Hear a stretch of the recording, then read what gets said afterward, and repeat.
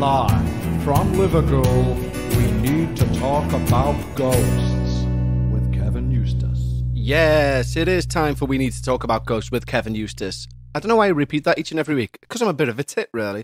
Oh, strong language right from the offset there. How are you all, wonderful people? I hope, you know what, I listen to a lot of podcasts, and I've realised we've all got one thing in common. We all say, I hope you're well. And you know what? I like to think I'm the only one who sincerely means it. I'm joking. Of course, they all mean it too. But it's interesting. I wonder how many people just say it as a blah, blah, blah. Do you know what I mean? It reminds me when I was a boy, a young Catholic boy, and the priest came into our school and he said, do you know, he was an Irish guy, I'll try and do the accent. He went, do you know that when you do, I can't do it. He said, do you know that when you say the Our Father or the Lord's Prayer, he said, if you just say it like, blah, blah, he didn't make that noise, but you know what I mean? He said, without thinking about what you're saying, he said, it's more or less an insult to the Lord himself. And it really freaked me out. And ever since then, genuinely, if I happen to have a reason to say the Lord's Prayer, I'll say, like, Our Father, who art in heaven, and I'll picture this fella in heaven going, hi. And I'll be like, right, I am thinking about it because I'm putting visuals to it. Hallowed be thy name. And I'm like, there's your name up in lights. And I picture it up in lights. Thy kingdom come, thy will be done. That's me shrugging at God because I've no idea what it means. On earth as it is in heaven. And then me pointing at the earth and then at heaven. Give us this day, he hands me a calendar. Our daily bread, it's a loaf. And forgive us our trespasses, it's me breaking into somewhere. As we forgive those who trespass against us, it's me being broken into and saying to the guy, I forgive you.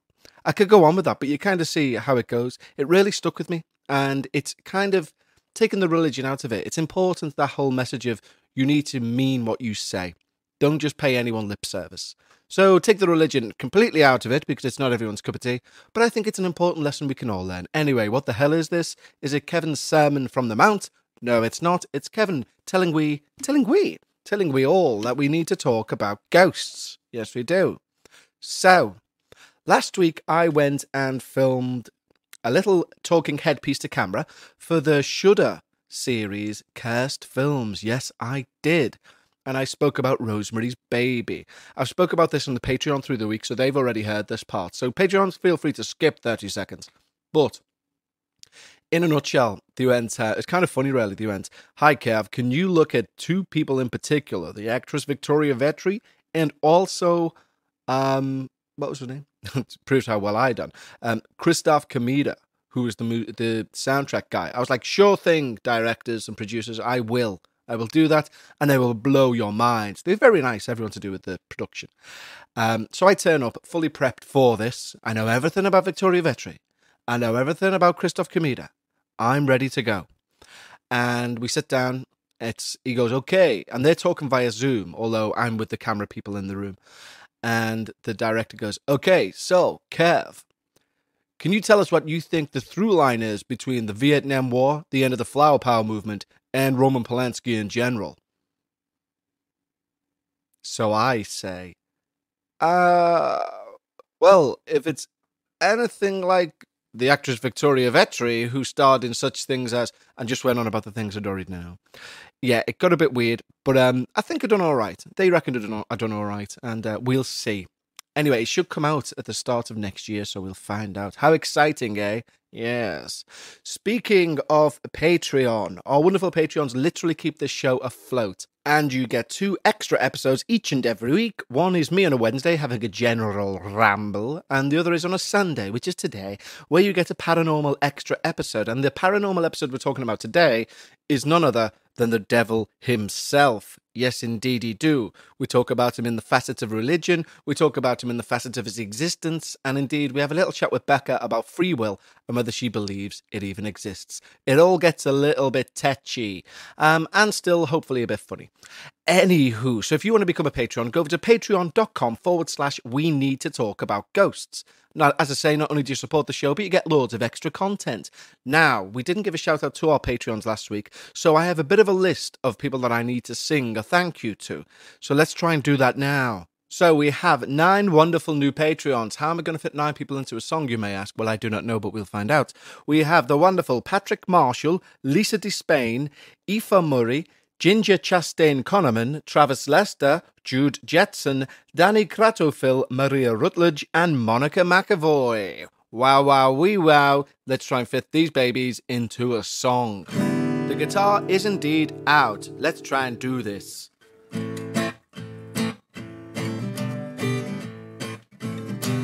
2, 3. Aoife Murray, Lisa Despain, Travis Lester 2. Maria Rutledge, Patrick Marshall, Ginger Chastain, Connerman 2.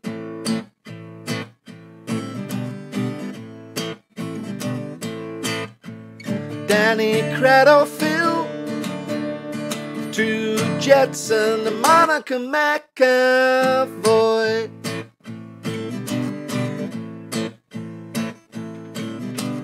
You are all new Patreons, and I thank you for keeping the lights on. Yeah. Oh, struggled, but did end it on a 7th. Thank you to all of our new Patreons, and don't forget, guys, if you want to become a Patreon, head over to patreon.com/we need to talk about ghosts. Now, let's get to some spook, shall we? So today's episode is an interview with the wonderful new Patreon, actually, Travis Lester. Now, not all of our stories and interviews that we do are going to feature tremendous devils and demons popping out of cupboards, but what we do have in Travis is someone who is living currently in potentially a haunted antique store. And as you know, me and Becca are both ardent antiquers, and we like to go to antique places and say, oh, look at that. Oh, look at that. And Travis owns an antique store. So, you know, nothing is too outwardly jumpy. You're probably not going to be scared out your wits during this conversation, but you are going to have a sense of the paranormal going throughout and some very good detailed conversations about what makes a scary scenario. Travis was a joy to speak to, and I hope you enjoy it as much as I did. Here is Travis.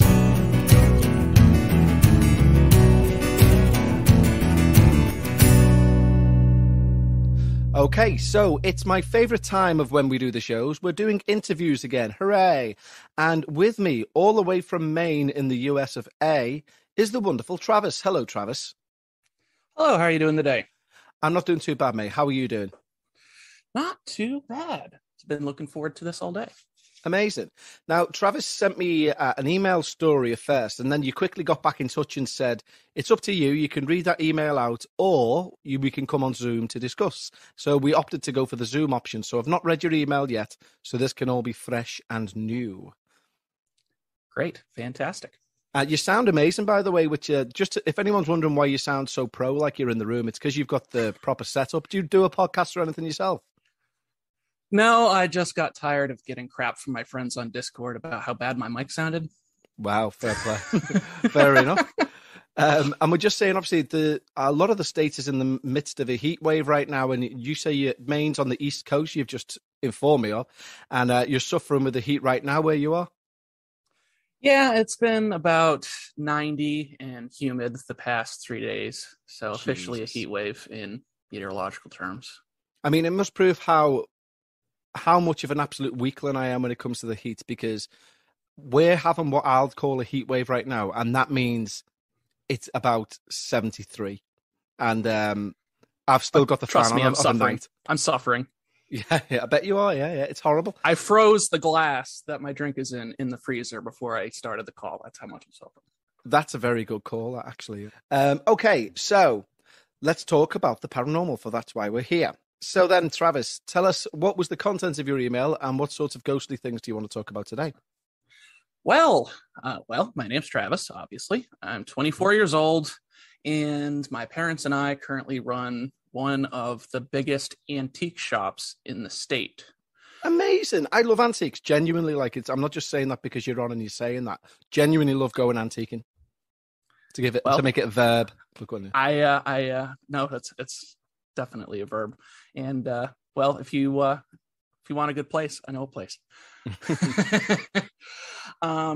This place is about 13,000 square feet spread across 3 floors. Wow. So it's rather large. Yeah. So you take a building of this size, built in the late 50s, so not that old comparatively speaking, but old enough, and you pack it full of old stuff, if you tend to believe in like spiritual attachments at all, you're just asking for creepy stuff to happen. And surprisingly, it hasn't happened as much as you might think. And I don't know if it's because I haven't been looking or if I've just been like putting the blinders on so I don't scare the pants off myself or what. But I have experienced and caught a few things. So in terms of like, because you know what, every time that we go to a similar place, and I love them, I do love proper like old antiques. The ones in England, I'm not too sure whether your shop's similar, but the ones in England and round, there's some in Liverpool, and they will cram everything into this really old room, like a really old 4-level building. You know, there's like lots of little cabinets, and some will just have medals in, some will have coins in, some will have knives in. And I've not yet, for me, which is surprising, gone up to a member of the staff in there and said, what's your most haunted item, or what's your most cursed item, or anything like that. So when you say you haven't caught many things, what have you caught? Well, after I agreed to come on, my brain started turning, and I was like, well, I better make sure I have enough spook. So I went through my security cameras. I have security cameras that are hooked up to the cloud that I can look at on my phone. Yeah. And they record, there's 10 of them so far, and they record both video and audio. And you can look at a specific camera and pick out different clips, and they'll be like, the app will label them sound 8:42:33 p.m. or that kind of thing. So just in the past week, I think I picked up probably 5 or 6 just weird, unexplained bumps, bangs, that kind of thing. If I ever saw a full-bodied apparition, I'd probably scream for the hills. But luckily, I haven't got that far yet. So the sounds and the bangs and bumps, these are not just your average house settling down sort of noises? No. Those tend to be, at least in my experience, kind of like a more snappy. And the noises that I picked up are like dull thuds, like you drop something on the floor or something like that. So how about like, how long have you had the place? Or has your family had the place, should I say? Well, it's been under my parents and I's ownership since January 2019. But I've been involved in some shape or form with it almost since it opened, which it opened as an antique store in 2002. So I would have been 6. Okay. So and my dad was in the business before that. Oh, so he's done. So antiques has basically been in the family prior. Yeah. He had a main job. You know, he did construction work, carpenter work. He was self-employed, and he ended up at an antiques auction looking for a bed for me, and that was all it took. That's all it took. Yeah, and it's been kind of his hobby for a while. The place was going to close in 2014, 2015. The previous owner had been passed away for a couple of years by that point, and him and a business partner went in together to save it, and we saved it, kept it going.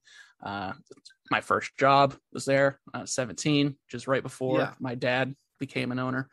Business partner didn't work out, so now since 2019, it's been my parents and I. Oh, very good. Yeah, nice family business. So I know on your email, there was a story, if I remember rightly, from May 2020, something to do with, was it a Vietnam vet or another dealer or something similar? Yeah. The Vietnam vet part it was just a trait of one of the people who was there, because I have a habit of oversharing or rambling. But basically what happened is we had closed for COVID, and right before we reopened on June 1st, we thought, hey, let's give the dealers a chance because we rent out space to individual dealers.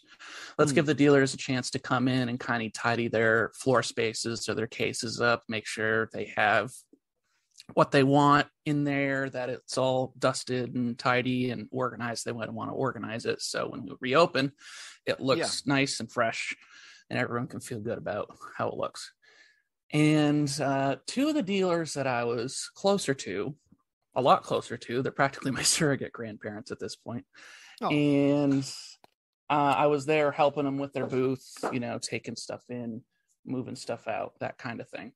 Yeah. And all of a sudden I look up and this dealer has a lot of light fixtures, chandeliers, that kind of thing.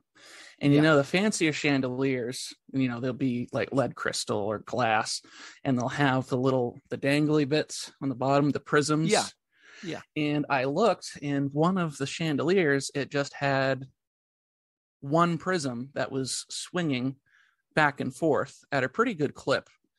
And everything else was completely still. If there was the other prisms that were like right next to it, or other prisms and other chandeliers swaying back and forth, said, oh yeah, then that would have been the wind, but because we had the door open, taking stuff in and out. But it was just the one prism. So I looked at that. So it's not going to be one specific very thin breeze, is it? Right. Yeah. Mother Nature hasn't pursed her lips and gone exactly. Yeah.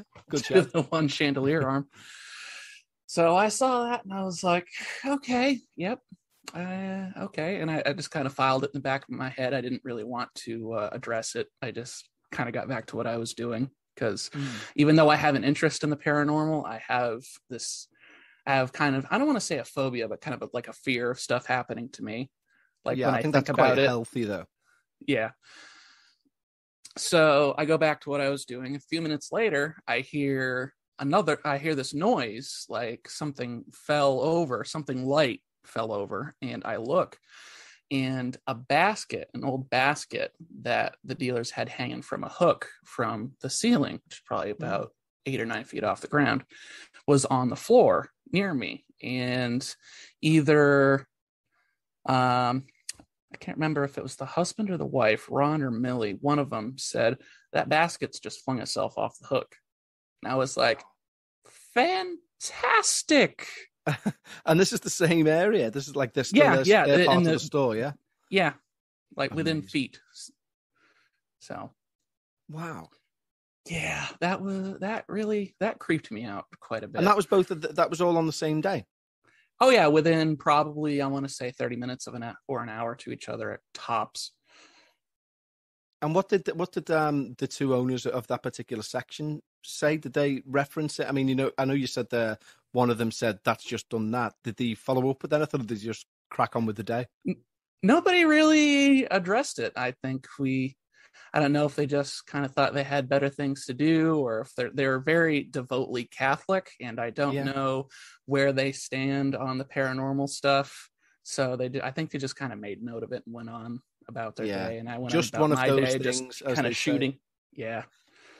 Well, meanwhile, shooting a side eye to the basket every time I walked by it. And on your email as well, Alex, on your email again, sorry, Travis, it says there was something about a software update in 2019. Oh God, yeah, it was. It wasn't necessarily an update. It was like a huge mess up. It was a software issue.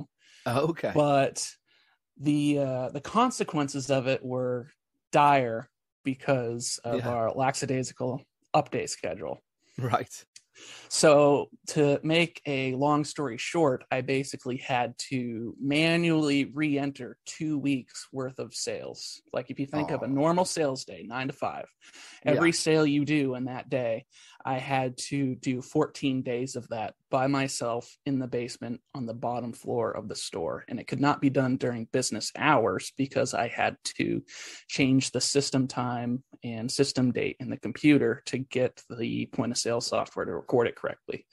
I mean, automatically there, before you even say the spooky stuff that's happened, let's just picture that.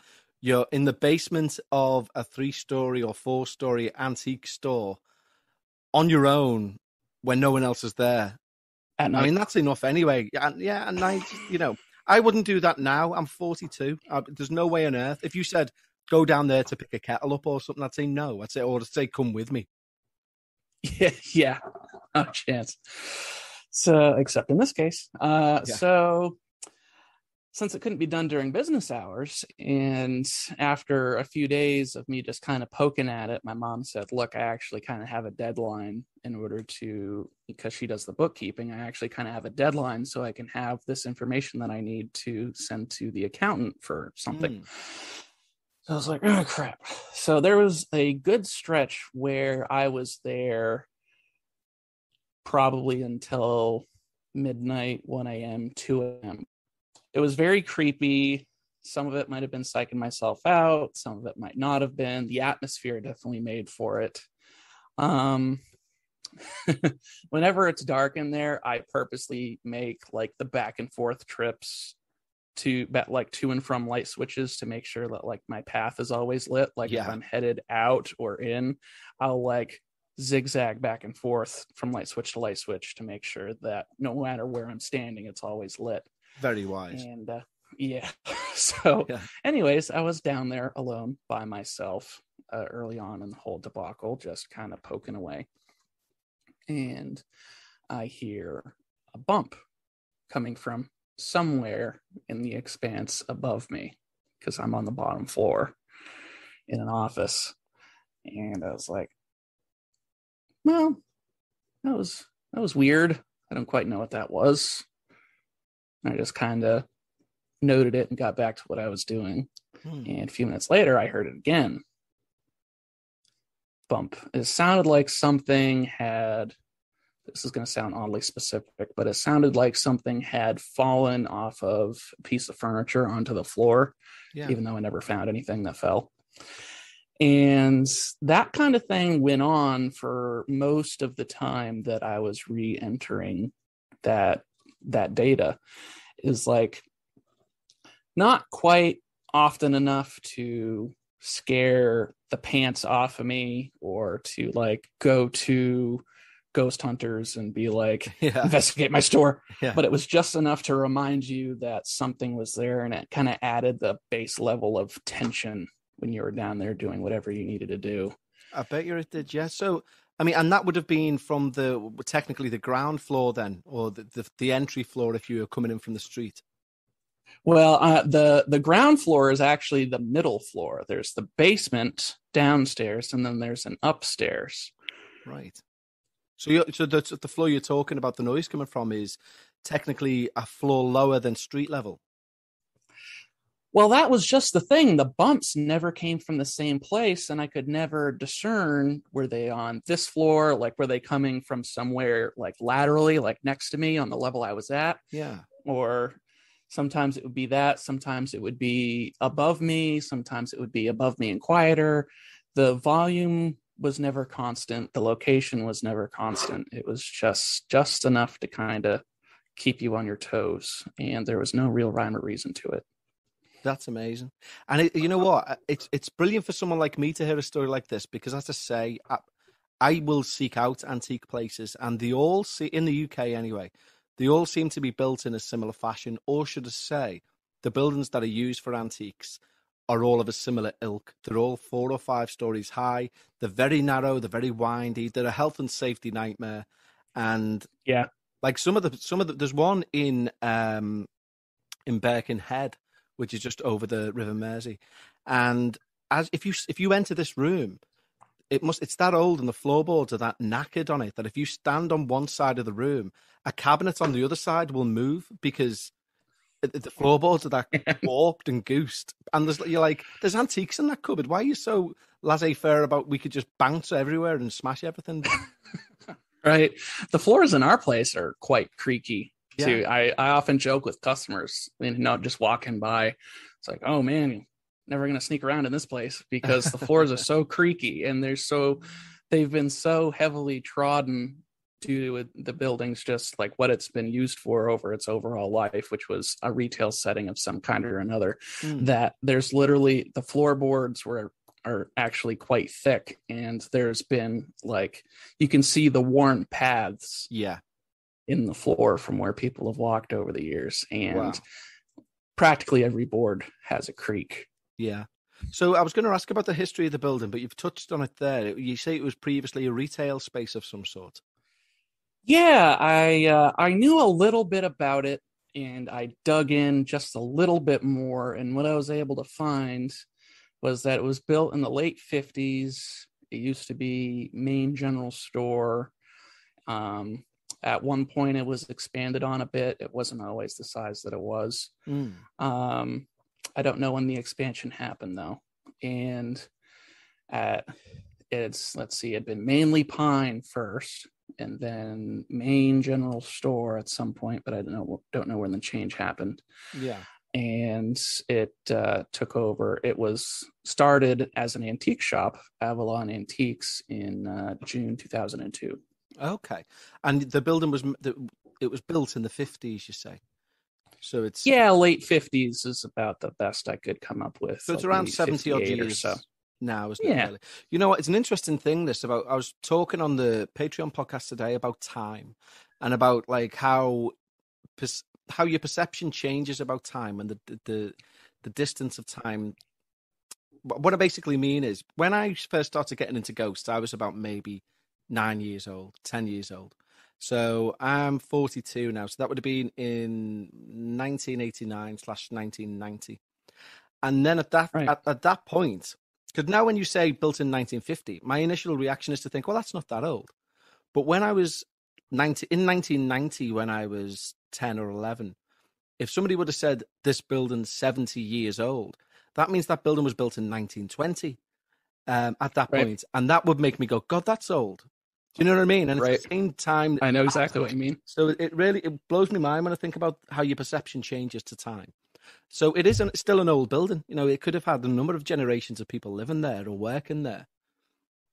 Yeah, and I've heard like general, I've heard some stories and anecdotes, and I think the same family more or less has been involved in it for most of its life. But I don't know like the definite history. Like I can't go and pull out like a news clipping and say, here's the date when this happened. So how about, we touched on it earlier, but how about the likes of cursed objects or haunted objects? Is there anything in the store that's either ever come in or you might be in possession of now where you've just thought, I don't like that, or maybe your parents have said that can't stay for long or something similar? We'll get some weird stuff come in.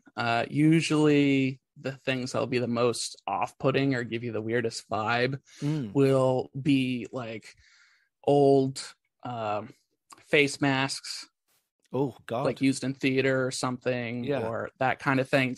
Anything that kind of has a resemblance to a human face or artwork in any shape or form that has humans on it. In fact, the most, again, this is a little bit tame, but the creepiest object that I remember, and I still remember it very clearly, I think it was an old framed pencil drawing of a boy.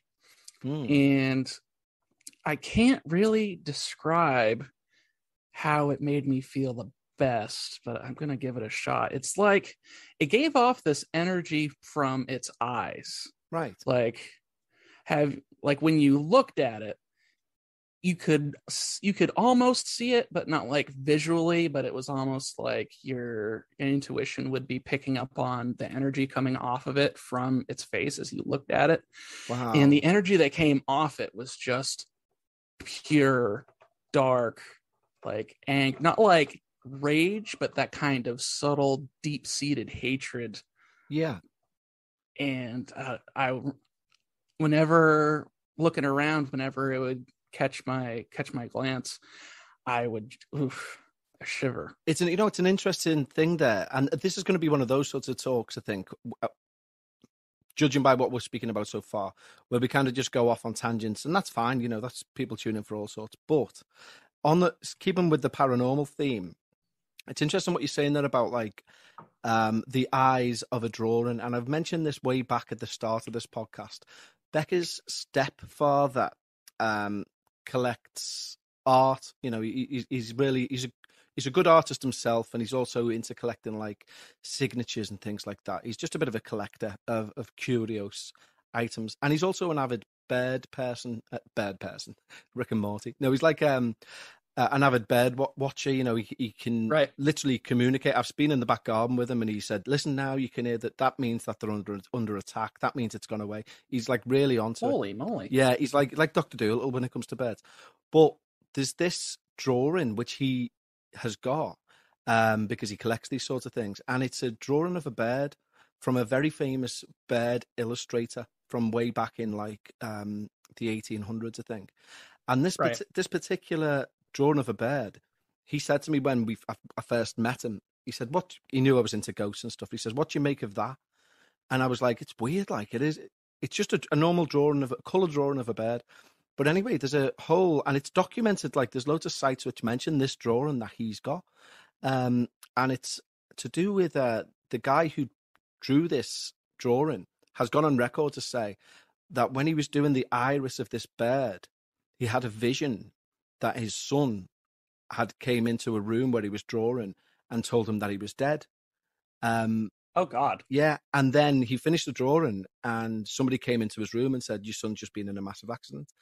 And it died. What? Yeah. And this bird, this picture of the bird apparently it's held in high esteem in like occult folklore, and he's got it.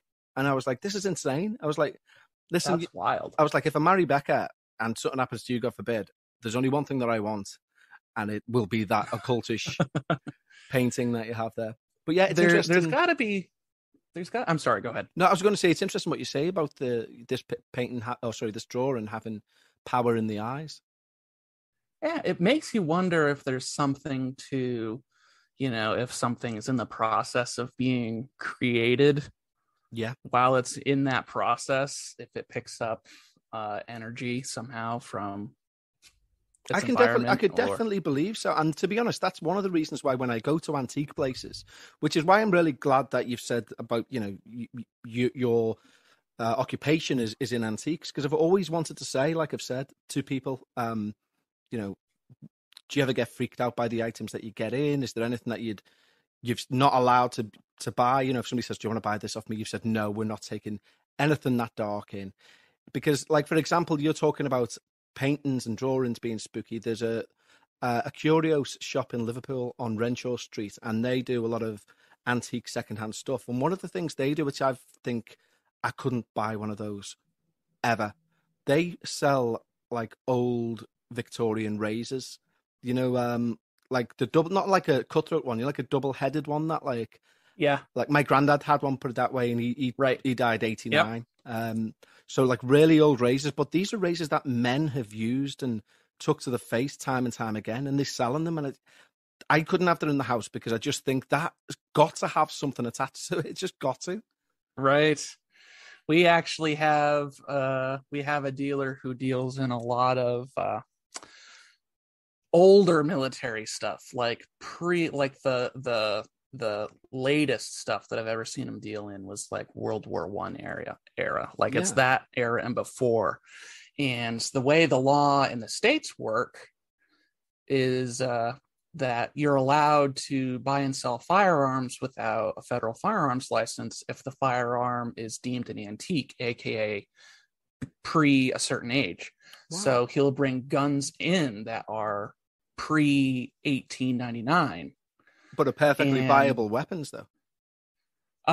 They could be. Some of them more wall hangers. Some of them could fire. Some of them you might be fine. Some of them, I don't know. Yeah. But they'll be weapons of war. Yeah, that's a very good point. Yeah. Firearms that have been used more than likely to defend life and perhaps even take it. Wow. You know what? I've seen some of them in the ones in the UK. It must be a similar sort of law. But I've never thought of that because I'm I don't own a gun and we don't sell them in the UK really. But I'm a bit of a gun freak in terms of I love looking at them. I like but as stupid as it sounds, I've never looked at these old guns and thought they've been used to kill people. But you're quite right, they have. They really must have some sort of attachment. So in terms of your family, then, if we just look around your periphery, then what's your general family's belief system like? are they believers in the paranormal? My mom, definitely. Yeah.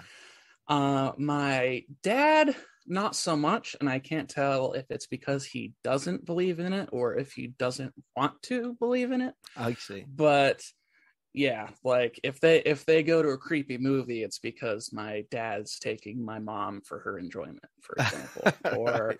if there's a ghost show on TV, it's because my mom put it on. My dad's either asleep or watching it going, that's a load of crap. Yeah, fair enough. And how about, where you are in Maine? Is there any famous ghosts around where you are or where you live? I did some looking into that, and there's actually not that much, I would say, in terms of like national fame, international fame. There's a few local areas, but there's let's see, the most famous one is probably there was a singer-songwriter named Dick Curlis. Have you ever heard of him? I've not. You haven't? Okay. I mean, they don't have to be famous ghost stories. I mean, terrifying. If you've got one right. that no one's heard of, as long as it's terrifying. He was a semi-famous singer-songwriter, and he wrote a song called A Tombstone Every Mile. And it was about a stretch of road up in northern Maine that was supposed to be particularly treacherous. And the truck drivers, they were transporting potatoes from northern Maine, where there's a lot of potato farming, or at least there was, down to Boston. And the title, A Tombstone Every Mile, is referring to the high number of supposed wrecks and crashes that's horrible. Drivers on that road would experience. And they say if you go to that stretch of road now, there's like a woman in white kind of trope. It is a trope, but I keep having arguments with myself about tropes, because who was I talking to about tropes the other day? I can't remember, but they were kind of like, they were trying to tell me this ghost story, but they were kind of reticent because it was a trope. And I was like, still tell me it. Just because it's a trope does not mean it's not an authentic case, or a real haunting. You could almost make the argument that it's more authentic because it has more people have seen it happen. Yeah, exactly. Like a scientific experiment, if it can be replicated, it's more genuine. So I'm all for tropes, but it's interesting if it's like a woman in white who's, I take it, sadly died in a car crash or being hit by a car or similar. Yeah, it was like a specific one. It's like, her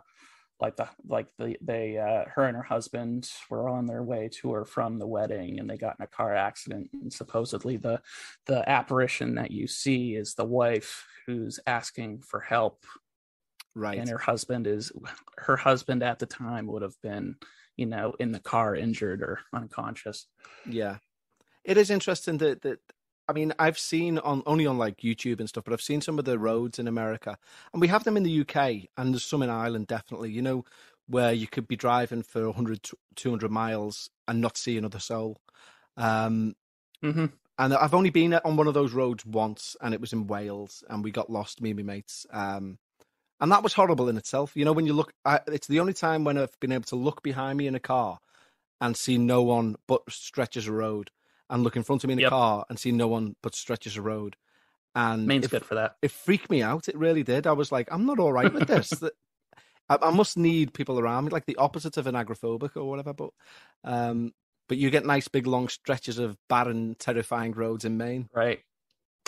Oh yeah, there's actually a section in northern Maine called the 100-mile wilderness or something along those lines. Yeah, that's amazing. Yeah, absolutely. And the mountainous terrain, which it gets more mountainous as you go up north, is great for secluded, windy roads. Wow. See, I just think serial killer, or at least Bigfoot, or oh my god, UFOs. I think about that all the time. Yeah.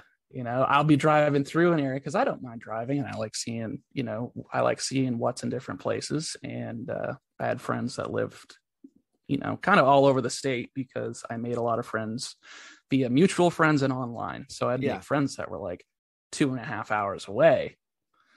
And on my way to them, I would be driving and just be looking around and going, this would be a really good spot for somebody to dump a body.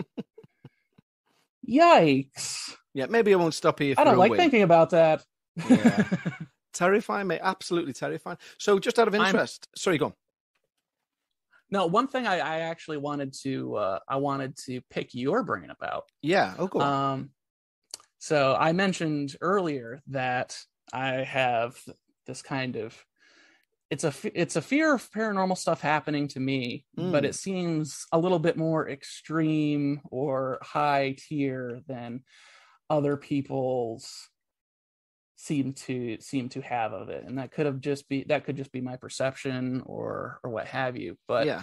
I guess the question that I wanted to put to you would be, how would one get kind of more used to the idea? I don't want to say less scared, because I think you're right.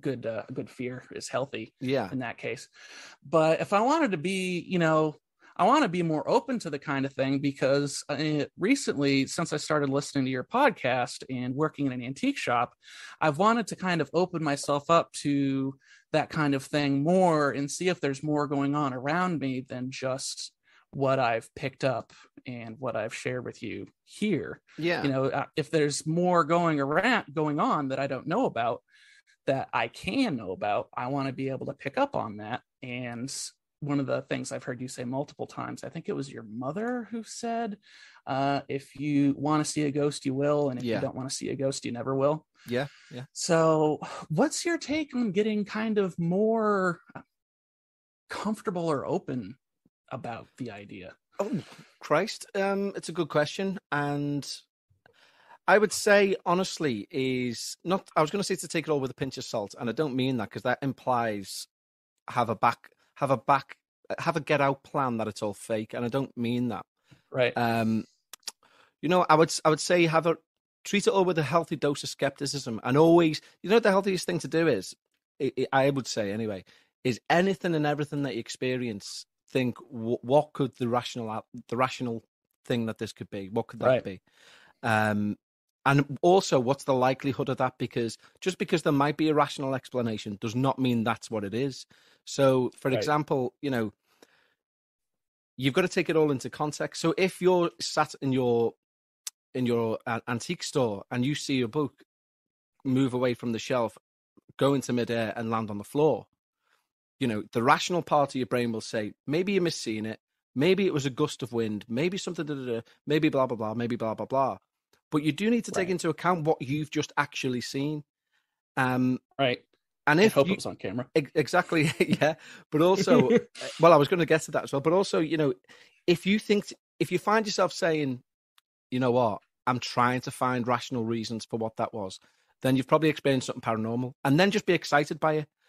And I'm saying this as complete and utter bollocks advice, because as I experienced when me and Becca seen the tap turn on in this kitchen, I was doing one of these calls last week and this telly behind me turned on. I'm hoping it won't now, because that'd be, I'd definitely have to get off.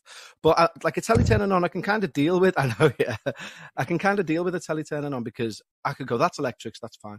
When we seen the tap turn on and we both seen it physically moving down and caught it turning on like that, like a lever being pulled down, I was took back. Becca had to rationalise it by saying that was pressure and the tap's building up.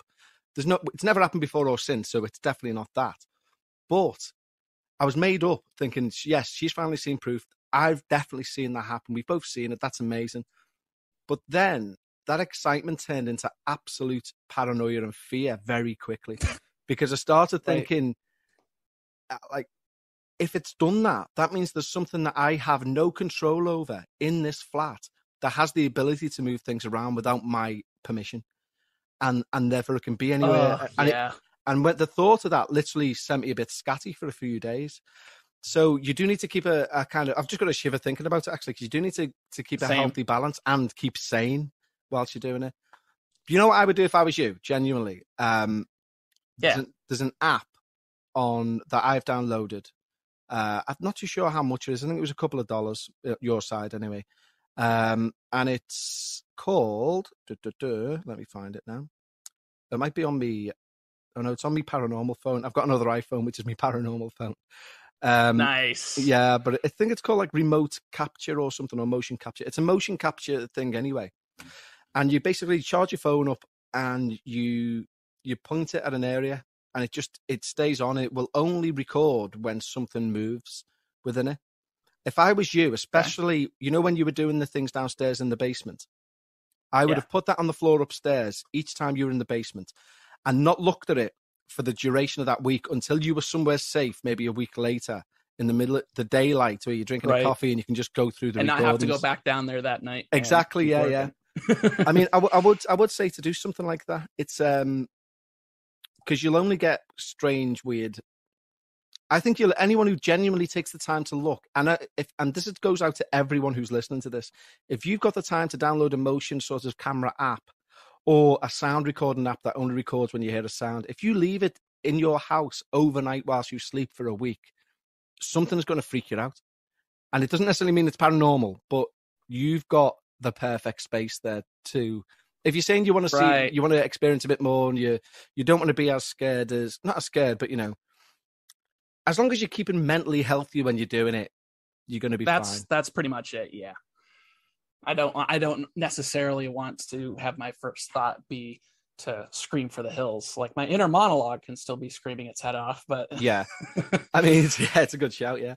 I mean, I think that's why I'm so open with everyone that I meet. Like literally the first 3 sentences when I meet someone new is, do you believe in ghosts? And it's because the amount of people that have had to talk me down from situations and say, no, it's not a poltergeist. That's just the wind. And it has been the wind. And I've been like, no, it's the devil. He's going to eat me alive. Two priests. Exactly. And whereas if they didn't know that about me, I'd be keeping that to myself and thinking, God, there's a devil in here and no one knows but me. Whereas, right. Exactly. That makes sense. Yeah, it does and it doesn't. Seriously. And also the biggest message you can say is take everything I say with a massive spade full of salt, because I am not one for giving advice. Well, I eat at McDonald's a lot, so I can tolerate some salt. Fair enough. Sodium heavy.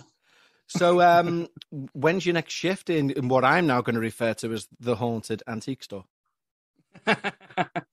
Let's see. It is actually Friday. My schedule just changed, which allowed me to be open on today to chat with you. Well, thank you very much. Friday, Saturday, Sunday, Monday is my scheduled time behind the counter doing like sales clerk things. Okay. As an owner, I don't just sit on my butt and tell somebody else to go do stuff. I put time in. You put the hours in. Good owner stuff that I do. Yeah. Well, so Friday, Saturday, Sunday, Monday is my time behind the counter, 9 to 5. Okay. Well, you'll have CCTV cameras in there anyway, I imagine, won't you? Yeah, and it's easier to look through it for night stuff, but it's whether you want to. Well, yeah, and that's it. And day stuff is a lot harder because you could see, being looking through clips, and you'll see person, sound, motion, person, sound, and it'll all just be people shopping. Yeah. But, here's an interesting one. I'm not saying that you have done this, but let's say, for example, if you went to that cloud now, could you put in last night, for example, and just, would it tell you like 3:00 person? Yeah, actually. So if I open this, and let me actually go to the loading door camera, because I think that was the most recent bump and bang in the night that I found. So there's two views. One is just kind of a timeline view where you can just kind of scroll through with your finger, and it will just kind of move through the footage chronologically. And the other view is the isolated clips of motion or sound that is picked up. And yeah, it literally, I mean, viewers can't see it, but I'll point it at the camera for you. You can kind of sort of tell. I see what you mean. Yeah. So it's like what you'd expect from like a corner of the room CCTV sort of camera, isn't it? Really? Right. Yeah. And the cameras are good. They pick up good sound. The video's good. We've already had to use them catching somebody who was doing something less than upstanding, and so they work well. Amazing. But I would do. I mean, so I'm just kind of jealous that you've got the access to this, to be honest, because I would literally be like, right, just pull me a report that shows me all nightly activity from midnight till 6 o'clock for the last 2 weeks, and anything where it said like person, I'd be like, fucking hell, set fire to the thing. Right, yeah. That was me a few days ago. I mean, I have to manually scroll through stuff, but I would see stuff and it would say person, and I would have to look at it and be like, okay, is it actually a person, or is it just this app's best estimation of a person? Yeah. And it adds another layer when it's at like 4 a.m. and nobody's there, and it's like amazing. Person. You're like, fantastic. Hopefully does it do that? Just light. Yeah, it won't. I could set it to send me notifications, but I don't. But yeah, it does do that occasionally, and luckily it only does it in the areas where I can say, okay, there's a window, there's a car going by, headlights. Yes, I see. That's motion. I can cope with that. But bumps and bangs in the night, I'm like, eh. Amazing. And there's been a couple other things that have happened actually just recently. Kind of tame stuff. One was a bottle of Advil we keep under the counter because retail is a headache. pushed itself off the shelf and landed on the floor. And it was actually recently after I had talked to you on Instagram. And I just kind of looked down and I looked up and I said, I don't really need that right now, but thank you. Oh, but you're one of them who will talk them to them like, not right now. Yeah, because I've been in the headspace lately where I wanted to be more open to it. And the other thing is that my dad's a gadget guy, and in one of the light sockets downstairs in the basement by the office, he has a light where it screws into a normal light socket like a light bulb. But where the bulb would be, it actually has these 3 different panels that have LED lights on them that you can kind of point, and it has a motion sensor. And you can set it to either always on or motion. That bugger is always on. Is it really? Always, all the time. I have probably just in my past 4 weeks of memory, I have never seen it off when I go by it. And I have taken it down and looked at it and made sure the switch said motion. Wow. And gone, yikes, and screwed it back up. That's amazing. See, I love all that. I mean, it's an interesting thing, though, and you'll have to keep us in the loop as well, please, Travis. But I honestly think that, harken back to that, if you want to see a ghost, you see a ghost. I think if you're genuinely saying that you're opening yourself up, it's that whole, a skeptic who believes would turn around and say, well, if you go looking for these things, they're going to come looking for you. And there's an element of truth to that, I do think. So I would say, keep your head on the swivel for the next few months. But if I go looking for wildlife or not, the wildlife is still there. Wow, I'm getting a T-shirt made with that on. And then in brackets, one of the reasons I'm sorry. Go ahead. Oh, it's all right. It was just a really poor joke. Carry on. Nah, we love the jokes. One of the reasons I actually wanted to come on is since I was kind of reframing my thinking around this whole thing was. In case stuff went a certain way and I experienced more things, I figured, if there's anything more creepy that went on, I could just shoot you an email and be like, hey, guess what happened in the haunted antique store? Oh, yeah, 100%. The fact that it was kind of an ongoing thing, more or less, and not something that happened 10 years ago is what pushed me over the edge to actually reach out in the first place. Amazing. And yeah, by all means. And this is kind of why I'm suggesting these apps and stuff like that. But as I say, you got CCTV, that's kind of box stuff. But yeah, by all means, I'm always up for a live, ongoing case. I think we had one a couple of years ago and it kind of petered out. But as and when stuff happens to you, Travis, you'll have to let us know. Right then, mate, I'm going to have to let you go. But thank you. Time is time. Time is time. But thank you very much for offering to come on. It's been a pleasure talking to you, mate. It really has. I've had a lovely chat. And next time you experience anything strange, be it in your apartment, be it in your the haunted antique store, or anything else, mate, you need to let us know. Absolutely. Okay. Absolutely. It's been a pleasure being on here. It's been great talking to you. You're very welcome, mate, anytime. On the proviso, of course, that you're getting haunted by the devil himself. But thank you so much for that, mate. And this will be out on Sunday, so you can hear this then. Fantastic. All right. Thank you very much, Travis. I'll speak to you soon, mate. Thank you. Stay well. You too. Bye-bye now.